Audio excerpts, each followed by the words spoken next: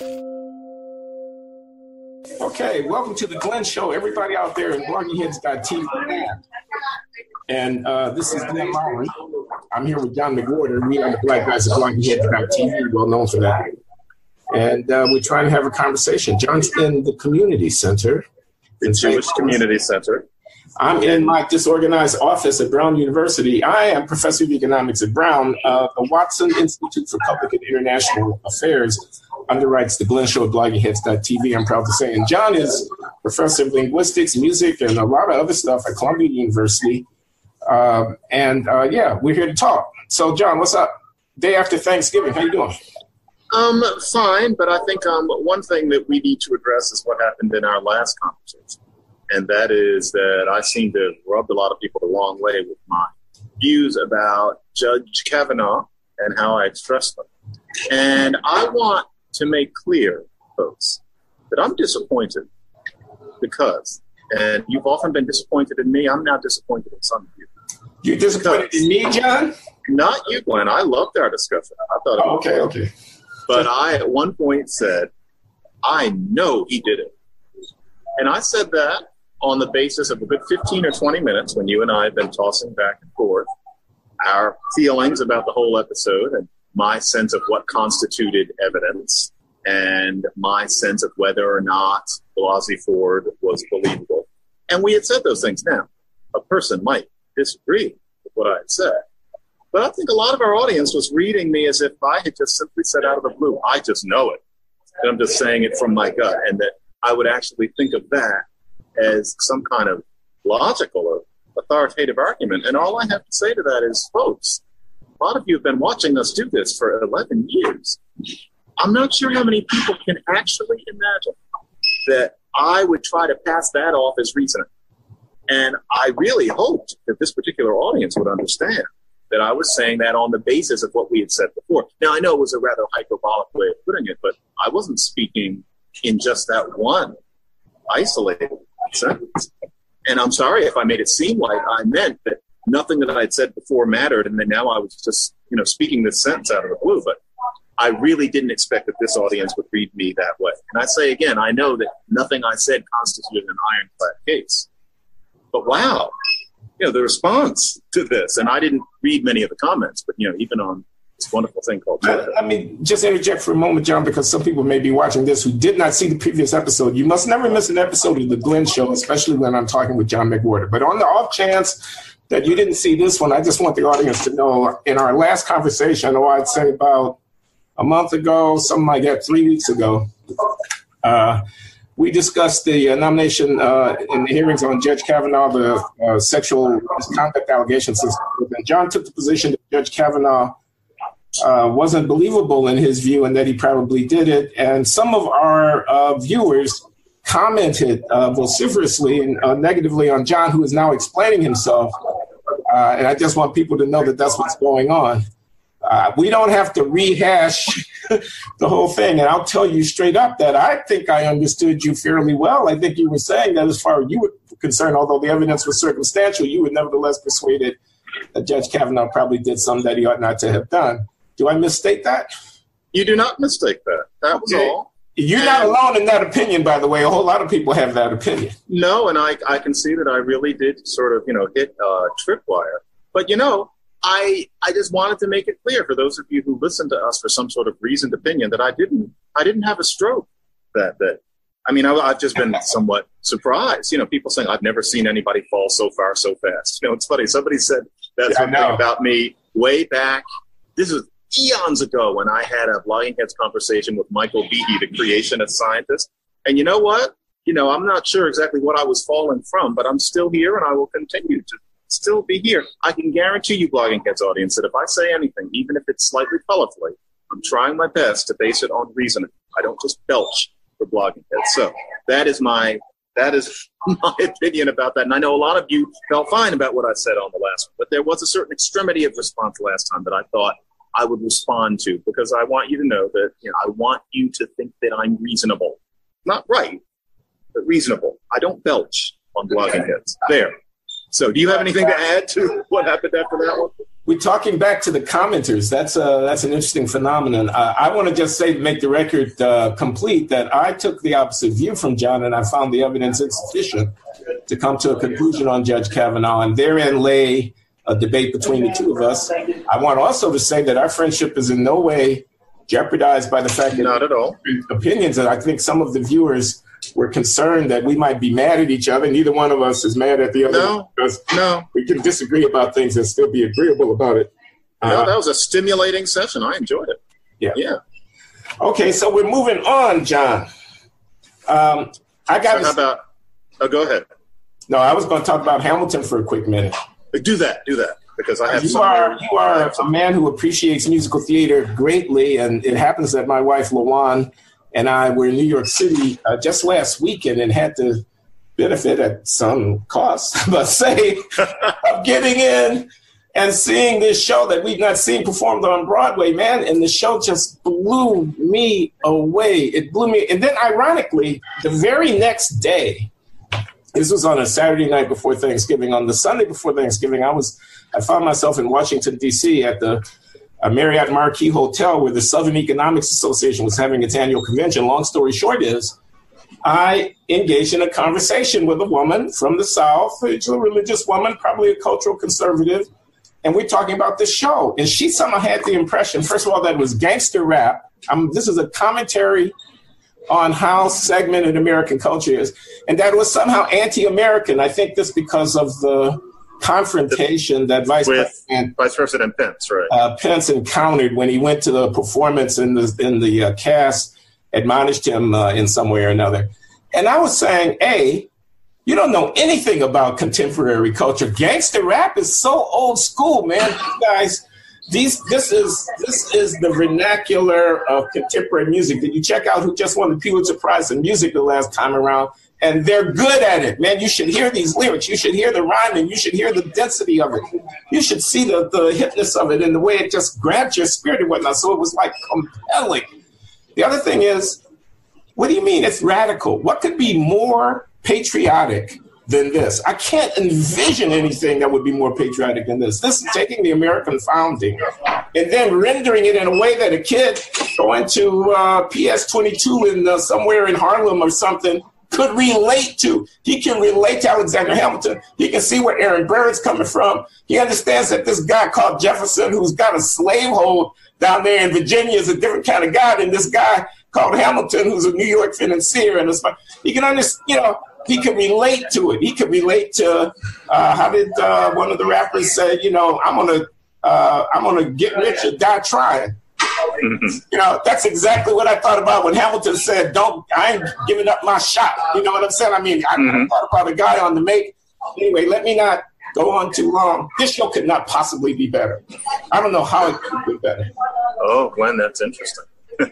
Because a few years ago, there was a small kind of dust-up about Hamilton among some academic sorts.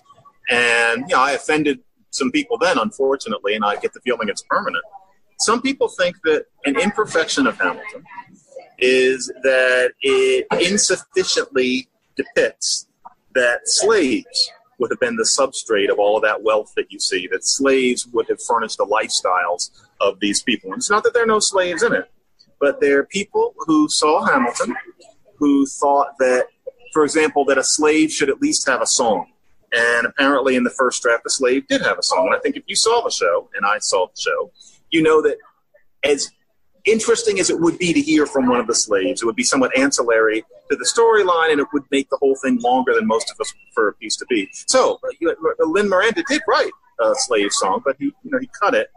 And the slaves do not come out and sing about their plight, and the plot is not really about slaves and their role in that economy. And of course, it's important for America to know that there was slavery in New York City, although I venture to say that some people are still saying America lives in denial that there was slavery in the North. It's something we started hearing in public about 20 years ago. It's at the point where I think educated America does know all the museum exhibits, et cetera. But there are people who thought that. I personally think that that is being a little too picky. I think that it's implying that anytime anybody in history who was a slaveholder is depicted at all, then you have to show that they were holding people in bondage, just like you have to learn the gender of the French noun. That it always has to be there. You always have to say it, no matter what else they did, such as found this entire nation, etc. And I see where people are coming from on that, but I don't feel that way. I feel that, okay, yes, slaves, were part of that society. Alexander Hamilton's story is something else besides that. It's not the sum total of his being. So there were people who thought that, and I pushed against it in a Daily Beast piece. Oh, I see. Okay, you've addressed it. And life went on. So just as there was this culturally conservative woman whom I mentioned, who was, as it were, kind of critiquing the show from, if you will, the right, there's a critique of the show from the left. I want to say a couple of things. One of them, just a minor observation. I thought slaves were there. When Hamilton says to Jefferson during one of their rap battles, man, these guys are having a rap battle over who's going to pay for the Revolutionary War. How the bond's going to be handled. Because as you know, Jefferson is George Washington's Secretary of State, and Hamilton is George Washington's Secretary of the Treasury. And they got to sort this thing out because the British banker, the French bankers, and the German bankers want to be paid. So they're having a rap battle. And at one point in it, Hamilton, as he's scoring, knockout blows on Jefferson in this rap battle, turns to him and says something like, or whatever it is you do in Monticello. And at that very moment, knowing what I know about Thomas Jefferson and what he did at Monticello, if you will, I felt like there was an indirect reference to slavery. Anyway, that's a small point. I mean, no, the show did not try to make a statement of the voice of the enslaved people. Who did you don't hear from them. He did underwrite some of the wealth, not all of it by any means. I mean, please, but certainly it was a slave economy. Certainly south of the Mason-Dixon line, it was a slave economy. And yes, there were slaves in New York. But this is the Revolutionary War, not the Civil War. And I don't know, maybe it would have been a distraction if you want to make a political point, which my Southern lady critic said the show was doing, which it wasn't doing. Maybe that would have been the political point to make. But I really think that would have been, I don't know. This is just me, and it's just an opinion. Art, politics, they're not the same things. And you know that there's a certain kind of thinker who thinks that they very much are. And so for them, Hamilton is incomplete without, say, a Sally Hemings coming out and singing a song about how she feels, also giving a role to a talented young black actress. There's supposed to be a male slave who comes out. Or you're supposed to depict somebody being whipped or a family being sundered. And if you don't show it, then you're not showing what for them is America's main story. I'm sorry, John. The entire cast is black and brown. That's what I wrote. Every major actor there, from George Washington on down, is a person of color. That's the statement. Right. How is not enacting the founding of the United States through the persona of persons of color and their form of art, more than implicit, more than tacit acknowledgement and recognition of the role that people of color have played in the founding and the making of the country? The show makes no sense without us having that history resonating in our minds with every scene. In a way, the fact that everybody is black or brown is more of a statement in that way, especially in that it's couched in, of all things, the rap substrate. That makes more of a statement than any song I think anybody could come out and sing. Any scene of somebody getting whipped in the back, any scene of somebody complaining about being violated, etc. I mean, yeah, I kind of thought that, I hate to say took care of it, but that kind of took care of it, that it's been recast as a black story. There's such a profound victory there. By the way, audience, I'm sorry about the background noise. My personal life has made it impossible that I not record this in a Jewish community, so that's what the noise is. Anyway, let me say something. I want to say something else about Hamilton, John, which is, and I want your reaction as a linguist. Okay, you say, so it's in a hip hop genre, but the language was exquisite, and the language is, it's not dumbed down. It's not linguistically dumbed down. It's virtuosity in, Lin-Manuel Miranda deserves a great deal of credit for simply the literary virtuosity of these lines. These lines are all saying something deep, and they're saying it in an eloquent and graceful kind of way. Yes, it's got a hip hop kind of beat and dynamic and energy to it, but the language is exquisite. Okay, There's no profanity in the show. There's not a whole lot of jargon of the inner city streets or whatever. It's about the founding of the United States of America, and the conflicts of interest and personality that animated the dynamics of those 20, 25 years at the end of the 18th and the beginning of the 19th century. You know, what's pretty amazing is that for decades now, it's been said that if the form of musical theater was going to really relate to the younger generation, there needed to be a rap or a hip hop musical, because that is today's popular music, just as what we now consider show music was the popular music of the 1920s, 30s, 40s, and 50s. And yet it had never really happened, just in fits and starts. It hadn't really happened. And then Lin-Manuel Miranda comes along and actually writes a substantial piece, a piece that's as substantial as Porgy and Bess or 1776 or Sweeney Todd, in actual rap and R&B all the way through. That's an astonishing achievement, and for him to get it so right the first time, even at the sacrifice of, and now I'm going to, make a very minor critique of the show, which I don't think is problematic, as the word is used these days. Problematic is our new way of saying blasphemous. I don't think this is blasphemous, but he makes Hamilton a little bit more of a bro than he was. I think it implies that Hamilton was sort of, down with the homies. When really Hamilton, being called a monarchist the way he was, it wasn't completely crazy.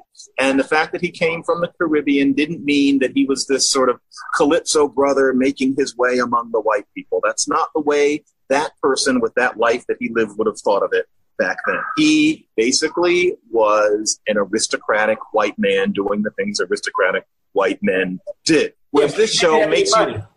He didn't have any money, but that doesn't mean that he defined himself against the elites the way his equivalent might, and for very understandable reasons today. The show makes him seem like, this immigrant brother. We make things happen. And it's a great conceit. I think it's wonderful. This is art. This is not history. But it does leave people, I think, thinking of him as a little bit less porcelain than he was. That's the one thing that I left thinking. But it was still one of the best shows I've ever seen. Yeah, the only point I'm making is he had something to prove. He had a little bit of a chip on his shoulder. He was fighting uphill, he had to. Thing like that. But no, he was not a down home brother, not by any means whatsoever.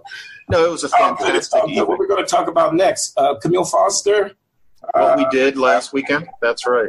I guess I can say young. He was born in 1980. That means the man is almost 40 years First old. we talk about Alexander Hamilton, and then we talk about Camille Foster. But yes. This is the blogger, media entrepreneur. He pulled a bunch of us together for a conversation. John, it was a lot of fun. That really did work. I mean, it was a chance occurrence that we all happened to be in town at the same time. Yeah. And we all got into the studio, and I think it was really sweet. I haven't heard it yet because I think it just went up the day before we're recording this, and I'm dealing with, family. I'll use the word Michigas because I'm at this Jewish community center. And so I haven't. Have you heard it yet? I have heard a part of it. I haven't had a chance to listen all the way through. Is it Weave the Fifth Column? That's right. This website. Weave the Fifth Column. Camille, Kmele Foster, worth listening to in his own right. But there was a studio, New York City, John McWhorter and myself, the host, Camille Foster, the young Coleman Hughes, whom I'm calling the Mookie Betts of race commentary these days because he's an undergraduate at Columbia and his pieces in Quillette and like places are raising a lot of eyebrows. And Thomas Chatterton Williams, the writer, whose book, Losing My Cool, I much admire, and who's working on another, I think it's going to be a very interesting piece about racial identity and so on. It was a good conversation. I wanted to ask you something about that because I was thinking about this the other day. There's basically a 50-year difference between the oldest person in that room and the youngest person in that room. Oh, he's only 20. He couldn't be older. And so there's a 50-year difference. And it was making me think, we had from you to him and some steps in between. Do you think, he's the new kid on the block. And he's doing it very, very well. I'm so happy seeing him do what he does. And not that he was thinking this himself, but I wrote Losing the Race in 2000, wanting young black kids exactly like him to read it and think, I'm not crazy. I can do this too. And to be honest, for a long time, I was beginning to wonder if that was going to happen. The rise of Ta-Nehisi Coates made me think, wow, it hasn't happened at all. And now here he comes. And I'm not saying that I'm responsible for him, but that is the sort of thing that I wanted to happen. And yet I think you and I both know the sorts of things that he might be up against. And I think both of us have suggested some things that happen. Do you see any progress in terms of, what's called heterodox and is still called heterodox black thought from when you came on the scene, saying the sorts of things that you do, and now him becoming, I think there's 2018 is the real beginning of Coleman Hughes as a phenom. Or has everything just stayed the way it was? Because what worries me is that he needs to think about the exact same stuff that you did and I did, and that Thomas and Camille are going through in terms of the social media comments that they get. Is this are we serving any purpose? Yeah, John, very depressing question that you ask. You, of course, are describing Coleman Hughes, the young writer, Columbia University undergraduate, and commenter on matters of race and other things, who's pushed against the social justice worker, warrior zeitgeist a little bit in his commentary. I wouldn't call him a conservative by any means, but heterodox for sure, and coming against the grain when he questions things like affirmative action, or he argues that Columbia should hold on to the core curriculum or whatever. He's there with you. You're at Columbia. You might be able to summarize some of his thinking more succinctly. But you're asking me a very specific question, which is, as the generations go by, because I was the old geezer in the room, okay? I'm the guy who's 50 years older than the other guy. Nobody was thinking that. But 50 years older than the other guy. I thought about that later. I remember when he was Coleman Hughes' age and he was reading my pieces in the New Republic and saying, that might be worth considering. And it got him to thinking about some stuff in a different way. And now this cycle is presenting itself again 20, 25 years later with John as the guy and his middle-aged sergeant. And he's writing pieces and books that are influencing another generation coming below. And are we just going around in a circle and not making any progress whatsoever? There you go. And I think, no, I wouldn't say no progress whatsoever. But I do think going around in a circle a little bit. Maybe it's a spiral. Maybe it's getting a little bit more circumference each circumrevolution. But I don't think it's not that we're not getting off of square one. But you mentioned Coates, and of course he's just standing in for a bunch of people that we could name, who are at liberal magazines or writing books and whatnot about social justice issues. And the narrative hasn't changed so much, and we wish that we had had a bigger impact. But I think a couple of things. I think events are working on our behalf, sadly. You think so? Because conditions on the ground are, you take the violence and the homicide thing, Ferguson, Black Lives Matter, Michael Brown, etc. Murder rates and whatnot. True. If you're woke, there's a line that you have to say. In my classes, when the kids hold up their hands and they question something I'm saying, I can almost anticipate what the narrative 4 times out of 5, right? And it hasn't changed that much. On the other hand, the facts on the ground are really quite compelling, and they're quite quickening. I think they are forcing us to broaden the discourse. And maybe I'm just fooling myself. I don't know. Maybe do you think it's foolish to think you don't see any kind of pushback? I think I do. No, I actually am beginning to see it. I think that there's going to be a narrative, and I think that you get into this kind of hypothetical history. If Obama had been elected in 2008 and technology was such that we were still at the point that we were at then, and it stayed that way. No such thing as an iPhone. There's no Twitter. There's no Facebook. And we just kind of stayed in, the way things were in, say, 2002. I think that things were really about to turn around then, because as I wrote then, many people now look back at my pieces then and say, ha on you. I think that the fact that man was elected really did stick a finger in the eye of a certain kind of person who said that this country is still founded upon, a racism subtle but powerful that couldn't possibly let a black man become president. I really think, just as I said with you, and you didn't really agree, you thought I had stars in my eyes. I thought that was going to be symbolically powerful.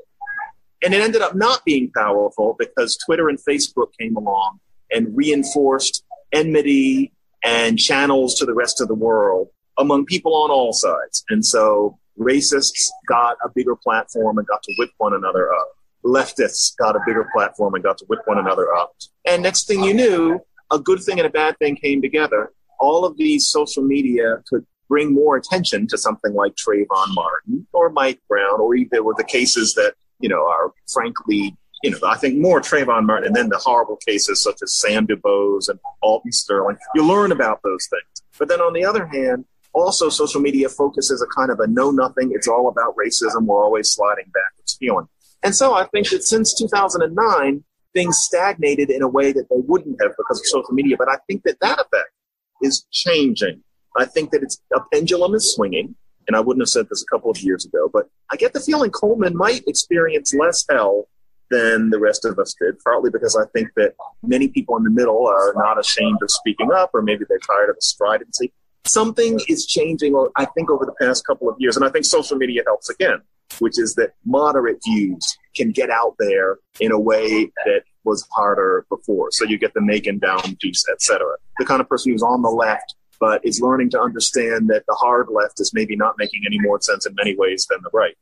And so, yeah, I'm feeling better than I was a couple of years ago. But then sometimes I just wonder, here the five of us are in this studio feeling this sense of fellowship, like we're all kind of suffering the same sort of thing and fighting the same battle. And I thought, wouldn't you expect that somebody as young as Coleman wouldn't be in this room? That something's supposed to change? There isn't supposed to be somebody 70 and somebody 20 having the same problems. It just worried me a little bit. I think change would be very hard to detect before it happens, because I think a lot of people play their cards close to their vest and don't actually see their thinking.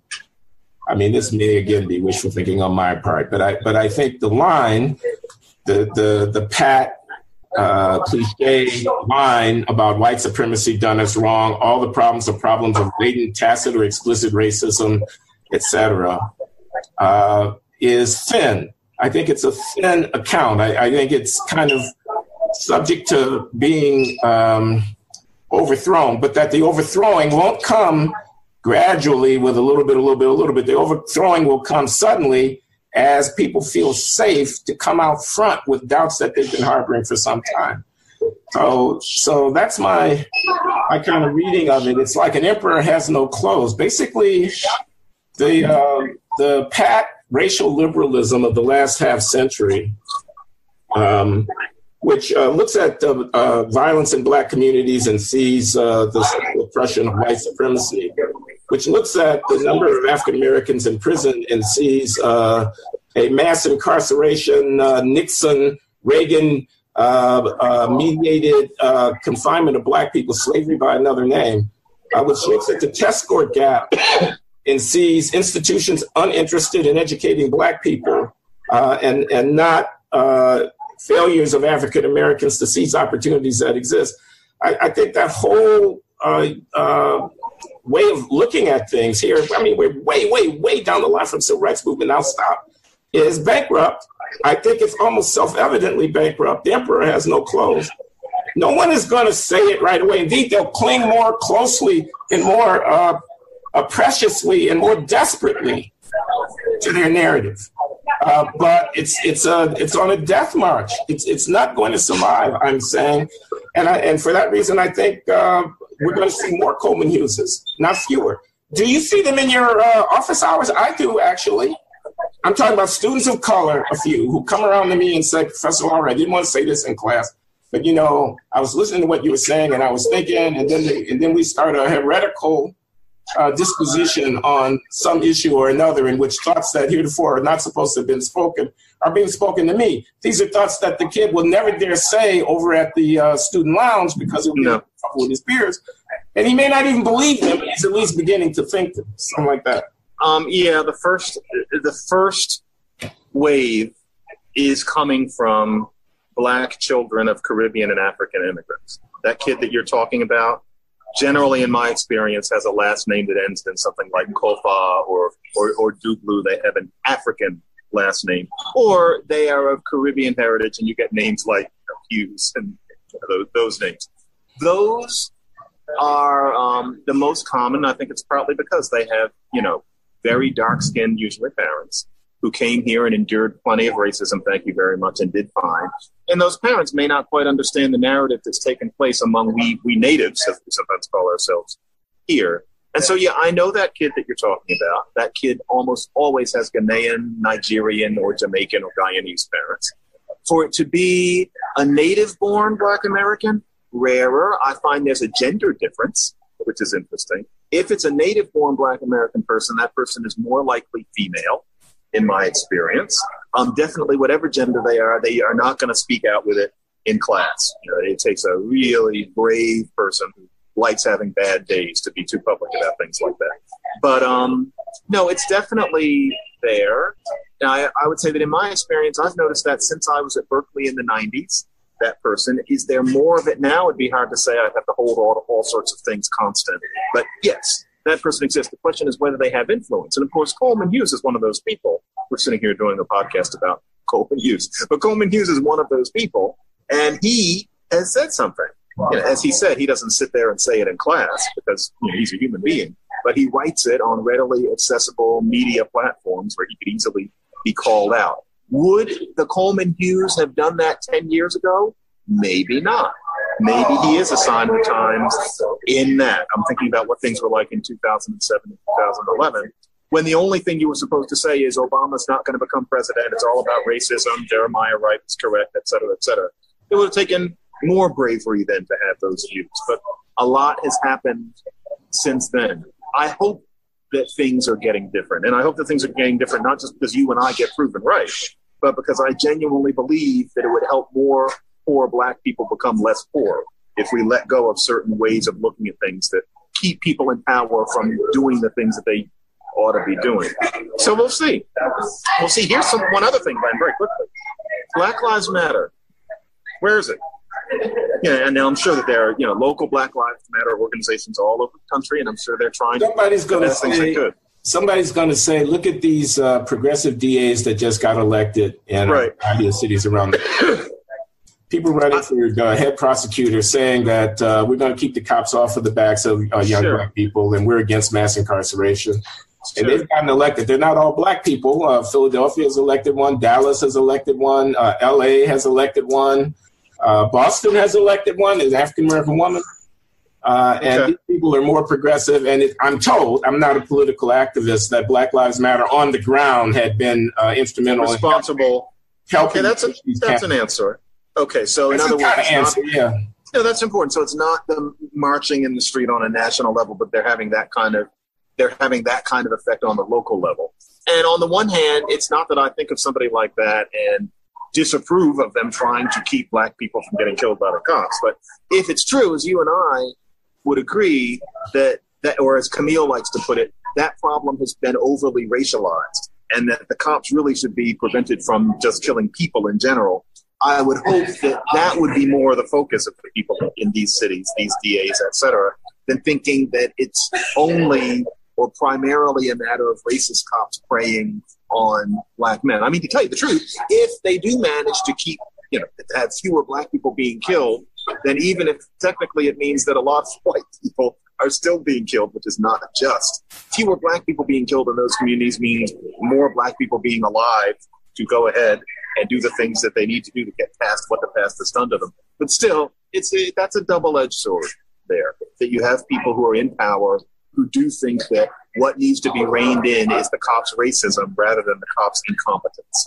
Oh, there's a way of looking at this, John, where you could say it's a kind of miner's canary kind of thing, where it starts out as a racial complaint because the cutting edge of it, in this case, police violence, the cutting edge of it is worst with respect to African Americans, but the problem is generic. It's not only African Americans. So the people out front might be an activist like Black Lives Matter who frame their advocacy in racial terms, but the full extent of the social dynamic might be to call certain policies into question across the board. And there's nothing wrong. There's nothing wrong with African Americans being the leading edge. So that would be fine. That would be perfectly fine. And so if that's what Black Lives Matter ends up creating, even if it's somewhat different from their original mission, and I'm sure most of them would say it's okay if we say it's some white people too, then that would be an interesting way that history really works in ways that are often unintended. But yeah, I'd like to see real things happen. And so we need to watch that current generation and see what sorts of real life effects it has. Well, I was going to say, one of the things about the current generation that I'm especially interested in is how rigidly will notions of racial identity be adhered to. And how closely will the boundaries of Blackness be policed? To what extent are people prepared to entertain, transracial humanistic ideas as the bedrock of their moral critiques, and not frame issues reflexively and unreflectively in racial terms? That's part of what really interested me about Camille. Camille Foster he's a person whose skin is as dark or darker than mine. He doesn't identify as Black. He rejects this whole categorization scheme. And you might think that that's just like crazy. That's like somebody who stepped off of a spaceship and doesn't know the culture that they're living in to go around talking like that. On the other hand, I'm prepared to entertain the proposition that there'll be no end to racial inequality until there's an end to race. Until there's an end to race, which of course I don't mean that variation in the population and skin color and hair texture will disappear, or that there won't be some kind of identity nexus around skin color and hair texture and cultural heritage and whatnot that resonates with what we understand to be African-American history and culture in America, but that it becomes a lighter garment. It becomes something that you don't wear quite so heavily, that you can be more relaxed in and more kind of, easygoing about, and that you're prepared to kind of share it. If this woman, Rachel Dolezal, what was her name, who wanted a Black, who wanted to be Black, or somebody dons a culturally appropriative, whatever, as long as it's not blackface, I'm not endorsing that, but you can kind of, don't wear it on your sleeve so much. Don't have that be the first thing you think about. Don't have that be so insistently at the core of your self-presentation. That and intermarriage, so-called mixed race children around the boundaries of the social categories, kind of undermining. Now, a lot of people will say, "Oh, that's like some kind of right-wing colorblind mythology that you're going to just disappear race from the question." And I'm not saying that at all, but I'm saying inflexibility around racial categorization may be inconsistent with the goals of racial inequality over the longer run. And I sense some of this in the younger generation. That's pure common sense. And yet, in terms of pragmatism, I'm not willing to go that far. I'm certainly not willing to go as far as Camille. And Camille, if you're watching this, I know that you don't mind me saying it because I've said it to you more than once. Basically, I just, yes, race is a fiction. Yes, a kid in an in-between color, instantly beach sixes all the notions we have that what we're dealing with is this, dichotomy between white and Black. But to tell you the truth, one of the unfortunate byproducts of the way we've been encouraged to look at things like this since the 60s. Somebody called me in as an advisor in some country that was right before all this, I would say, one thing you've got to watch out for is that when you teach the ruling class to feel a sense of genuine remorse about racism, and if the discriminated group has been discriminated against and oppressed for so long that they've been deprived of a truly organic way to feel a sense of pride. They've been ripped away from any kind of homeland, and they've come up with their own culture here, but that's dumped upon by the ruling class for centuries. What's going to happen is that a great many people who are members of that group, after the worst of it is over, are going to end up founding a lot of their sense of what makes them special and legitimate upon a sense of being a victim, that professional victim. And that is a predictable kind of identity. But it is a major aspect of what constitutes Black identity today, not consciously, but subconsciously, such that for a lot of people to try to take that away would be disorienting them more than most human beings could tolerate. To tell a lot of people, you're not Black, you're just a person. And therefore, you can't fashion a self-conception of yourself, that wasn't well put, a self-conception as somebody who endures subtle racism on a daily or a weekly basis. You can't define yourself against an eternally culpable ruling class. That won't work. You're just a person making your way. You're not perfect, just like nobody is, and that's that. You cannot look to white people as this evil or even, a group of people who make you go all the time. You can't take that away from a lot of people in our time slice. Or if you try to, you'll make them so angry that they won't be able to hear you. And so I understand all of this completely. when a European person questions why I call myself black. And what they mean is I don't seem to speak the language. I don't move like that. My cultural predilections often don't seem like that. You know, I can talk about the pajama game. How black can I be? And I have to say no. In the United States, there are two things. You're white or you're black. Now, of course, today, as we said in this broadcast that we reported the other day, nowadays there's this new category, and I've opened myself up to it over the past 20 years. There's something as biracial. There wasn't where I was growing up, and I am not biracial by identity, despite the fact that that's how my cheek swab comes out. I never did it, but my sister did. What you're saying, it's true, but oddly enough, if you try to take that sort of thing away, yes, they're going to be the Richard Spencers who want there to be this delineated class of quote-unquote Negroes, but most of the resistance, the most vocal resistance to somebody like you or me saying, no, we're just people, you know, both of us know, would come from other black Americans. And you got to fight your battles. There are other ways of making people think in a different way. To tell people, you know, to be brown-skinned and say, I am just a person, it's not worth it. I think you're trying to take away someone's entire sense of their purpose and legitimacy on the planet. I salute what Camille's doing, but no, I'm black. And I don't think it's a difference in our ages either. I don't think that you could make that cut ice with any significant number of black people, including the ones who are inclined to agree with us about other things. There is race, and we all know that there are fine lines in between. There are hazy cases. That does not eliminate the existence of the categories. So no, I can't do it. That'll happen after I'm dead, that we get past race as a category. And since I don't intend to die, I actually do have a vision of myself at about 150, enjoying what will be like a science fiction vision where somebody my color or your color can really just be thought of as a person, as if we were in some sci-fi movie, but that is not. Have you read Yuval Harari's book? This is the Israeli historian. The book is called Homo Deus. Well, I read his one before, and so I haven't read the new one. Yeah. Yeah. Anyway, he speculates, I think, quite provocatively about immortality and such. I mean, the sort of narrative of the book is, okay, what are the challenges that human beings are going to face in the century ahead?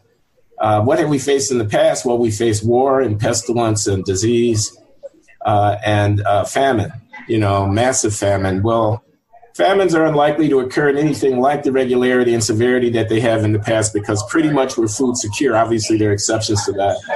War is way down, as Steven Pinker tells us in the Better Angels of Our Nature and so forth.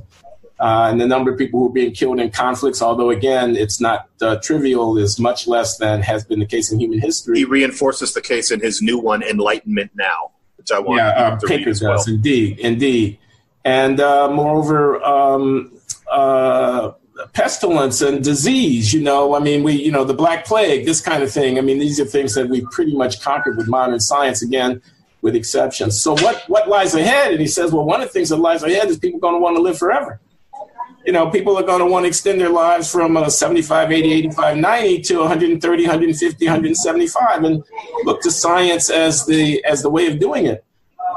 He has some really interesting, he says another thing that will become the quest for mankind has become in the rich part of the country, of the world, is happiness. Not only are people going to live forever, but they have to be happy all the time, and so on. Okay, so he goes on like that. And the other thing is we want to be gods.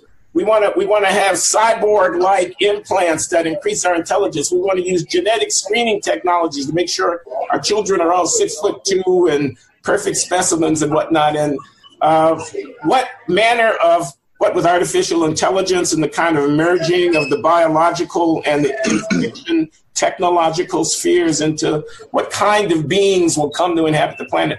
This is the kind of speculation that he's engaging in. It's fascinating. I highly recommend the book. But I wanted to comment a little bit about your talking about racial identity and whatnot, because I've got this speech that I've been going around giving of late, and it gets pretty good reviews. And the last line of it is, "I am a Black American intellectual, and I must stand with my people." That's my last line, and it typically gets the audience really excited because they really, really like it. And I'm wondering, why did I write that sentence? I mean, that sentence revealed something about me. How do I understand myself? Coming out of the South Side of Chicago, raised in a working class African American milieu. I'm a theoretical economist who's devoted a good chunk of my writing and thinking to thinking about racial inequality. Now, why is that? I mean, that's clearly got to do with something about me being Black, feeling that this is the plight of my people, my country. I'm an American, but I'm a Black American. So the persistence of racial inequality is a troubling phenomenon for me, and I take it personally. I have a lot invested in that. On the other hand, that's true about my biography, but why would I want to project that onto society as a prescription for how it is that my children, grandchildren, great-grandchildren should live? Might I not want to be more open-minded about it? I mean, let me put it this way. Let me give you an analogy, John, because you like the religion analogy a lot when you talk about anti-religious analogy. The analogy is that I'm a Bible-thumping, crudely credulous, straightforward, unreflectively credulous Christian. Then I have kids, and I'm raising them. And the question is, what do I teach them? Well, of course, I teach them my crudely credulous, unreflective, straight-ahead Christianity, right? And then along comes a critic. And the critic says, that's child abuse. To raise this human being to think that this myth, this set of myths that you believe, which are really full of prejudice and anti-intellectualism and whatnot, is to impose that on your children. I almost want to take those kids away from you because you're abusing them. You know, you're raising them up to repeat within their own lives the same blinkered, unreflective credulity, which has, you know, you don't own those children. This is how the argument might go. You don't own those children. You don't have a right to inflict that on them. Well, I don't. This generation, with my experience, Southside Chicago, 1950s and 60s, I don't own the future. Why is it not also questionable if I try to imbue? And this is what Thomas Sheridan Williams is writing about. He's a guy whose mother is white and father is Black. He's married to a French woman and he's got a child. So now the child is, quote, 1/4 Black. And he's wondering, is the child Black? And then he's wondering if he tries to make the child be Black by telling the child that he's Black, if he isn't, that the child is Black, that he isn't doing something wrong or problematic or selfish or something when he's doing that. And I'm not saying yes and I'm not saying no. I'm just saying it's a question. It's a question of whether we have to reproduce in every generation the same framework. And by the way, and I'll stop. There's a story in the New York Times this morning about the census. Mm-hmm. So the U.S. Census puts out a report forecasting that by 42, the country's going to be a minority country, which is to say most people will not be Black, says the census, by some year in the future. And now some demographers are questioning whether or not it's wise for the U.S. Census to put out such a forecast. Mm-hmm. And the questioning goes along two lines. One of them is, who is white? Whiteness is something that's evolving. So you can't predict how people are going to define themselves racially in the future. So you can't really reliably forecast. But the other point is political.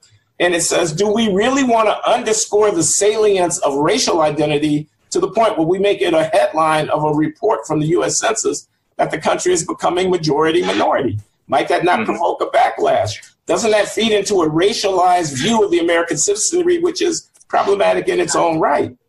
And I think there's really something to that. I mean, the idea that we are so locked into a so 20th century way of viewing the American polity that we now want to envision our future in those categories when our future is ours to make any way we want to make it. The child of a Jewish father and East Asian mother doesn't have to be Asian, quote unquote. That's something that should be open to revision and discussion and so on and so on. So, and you notice that with most people, they understand that case that you just gave, that a lot of it focuses around the whole, the Black issue, and a lot of people, religion, again, I know I'm monotonous, that people performing a kind of atonement, etc., for reasons that I understand. If I were white, I would do it too. But it's interesting to look at this sort of thing and realize that there's one thing that I say to people where I notice it has some effect. I say that, okay, you listen to everything that, say, you just said, or the sort of things that I said before, and you say, well, no, you have to count a biracial person. And no, nobody has ever said this about my own daughters, just in principle. You have to count the biracial person as Black because of how American society is going to feel about them, which I think made perfect sense in 1950. It made sense in 1970, maybe 1990, but after that it starts getting hazy. And as a kind of person who would still insist, no, because of how they're seen, that's why you have to think of them as black. And the answers are two. One is, if what you really mean is the cops, which is what people mean about as much as your students mean it when they raise their hand, I say, do you really expect me to base an identity on how somebody ignorant feels about me? Why should black people think of themselves as black because of dumb white cops? And that seems to cut a certain amount of ice. And then another thing is, in general, do you really think that given the way things are now, if we have to smoke racism out so carefully, so often, if we have to have these endless ticklish discussions about it, then at least you have to admit that things are different than they were 40 years ago and 50 years ago. And that means, okay, let's say that a biracial person might occasionally run into somebody who discriminates against them in some way, probably subtly, because they are not what you're going to call white. Suppose that happens to that person 3 times in 15 years. Is that something to build a whole racial identity around, that something like that is going to happen subtly and rarely? And so those are the sorts of questions we might ask. But I'm looking at your office right now, and it actually reminds me of one of the reasons that this sort of thing I know can only go so far with certain people, and that to right now reject the categories, it's unpragmatic. You've got The Once and Future Liberal by Mark Lilla, my friend Mark Lilla back there. I'm not sure why, but you have it standing up as if you're advertising it in a bookstore or something like that. And I'm glad, because Let me just explain briefly. I'm trying to prepare myself to teach my undergraduate course in the spring semester. And I've got these books up there because I need to read stuff in them, and I'm trying to not let myself forget that I need to do that. What's that one on the right? What's that other one? The one on the right is Thomas Chatterton Williams, Losing My Cool. And the one on the other right, I'm not sure what seems to be right to you, is The Anatomy of Racial Inequality. That is that. Yeah, that's right. Anyway, so yeah, I'm looking at those. And most people are just listening. They can't see what we see. But the Once and Future Liberal is sitting there. And, he makes such a sensible argument in that book that if we're going to make sure an idiot, like Donald Trump doesn't get elected again, if the left is going to have any real power, then we need to let the identity politics go and stop focusing on the racial division and really think more about socioeconomics and be a little bit more 1933 instead of 1993. Now, you might disagree, but as I'm sure you know, Lilla has been called every name in the book by a certain crowd for that, including by law professor at Columbia, Catherine Frank, who is white, a white supremacist. He's been called a white supremacist for that argument. And this is Mark Lilla. This is a man of the left. This is indeed Mark Lilla, who's a professor at Columbia and whose book Once and Future Liberal, published a couple of years ago, does argue, just as John said, against identity politics and on behalf of a kind of transracial progressive politics. He calls identity politics Reaganism for lefties, which I think is a great line. And what he means by it is, whereas, we know what economic policy for right-wingers would be Reaganism. It's, every tub on its own bottom, low taxes, let the market solve the problem. And it disassociates people from social solidarity and being in the same boat with their fellow citizens. Reaganism for lefties, identity politics has the same effect, according to Lilla, namely that it envisions a polity which is built not around class interests and sort of economic justice dynamics, but which is built around identity interests, and he thinks that's a bad thing. So he came in for it. But again, I want to say, this is my hypothesis. I may be proven wrong. I think this is all the vituperative hysteria with which Lilla's arguable, but in my mind, persuasive argument was advanced. And calling him a white supremacist, darn it, that's really just ignorant. Reveals the weakness of the critics. Okay? They actually are holding not a very good hand. They actually don't have any arguments. All they got is name calling. Okay, color blindness, this Harvard Asian lawsuit and whatnot, and affirmative action. But I mean, the wheels are coming off. Okay, people try to argue that the Asians are the stalking horse for white supremacy. They're using it only because they're the non-white minority, and they're calling them the model minority. And you see, it's really just a way of reinforcing white people's power. Let me just say to anybody who's listening that that's the most ridiculous thing I ever heard, okay? The Asians, let me just say it, get mad at me if you want to, are testing off the charts, okay?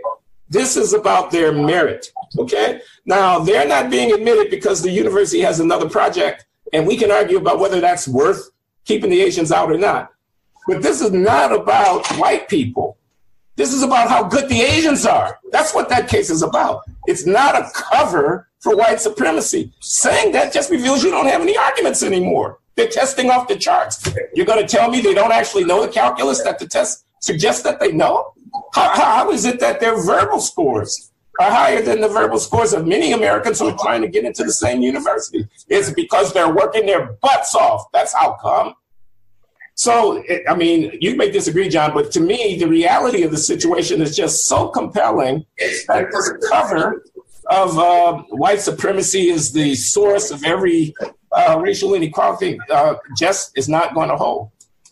Well, Glenn, you know, I agree with everything that you say about the Harvard case, and I will continue to. We're going to plan some episodes of this where we're trying to have a debate, and we're going to find that we don't have anything to disagree on. I agree completely. But you also know, based on the fact that we identify the same sphere, that there's a certain kind of person who will duck and weave and spin around the buzzwords and the catchy phrases. They will have an answer to all that, which somehow comes down to that Black affluent students suffer a kind of racism that makes it impossible for them to do as well as those Asian, often not affluent students. And, you know, the reason will be because of Mike Brown, because of how Donald Trump talks to April Ryan. God knows what it'll be. There's always something, and especially if it's intoned in a certain way live or put with certain buzzwords in writing, it convinces, 9 out of 10 of the regular audience of whoever that person is. So that's why I am not inclined yet to say, let's get past race. I would rather say, let's make things better for this race that we belong to. And then we can have that conversation about how silly it was to be talking about one drop in 2018 at all. That's just my preference, because maybe there's a part of me that likes to take it slow. Maybe that's the conservative in me that so many people seem to see. But Glenn, at this Jewish community center where I'm at, because I have biracial kids who I think are not going to be classified as Black, however the police feel about them, I actually have to go get them from the pool. And we don't want the cops to come in and escort you for overstaying your time at whatever facility. And, I've been worried about that, Glenn. I'm in St. Louis. I'm in St. Louis, and Ferguson is just down the road, so I can't be sure. Okay, well, my last word on this is things fall apart. The center cannot hold. The Falcon no longer hears the Falconer. I think identity politics is on its way to a well-deserved grave, but then I've been wrong before. So I hope you're right. And folks, once again, I'm sorry about the surrounding noise. This was an accident, but I will be in my office the next time and everything will be quieter. Anyway, so Glenn, this was good. Okay, thanks again. We're signing off now with the Glenn Show. I'm looking for the button. Here it is. And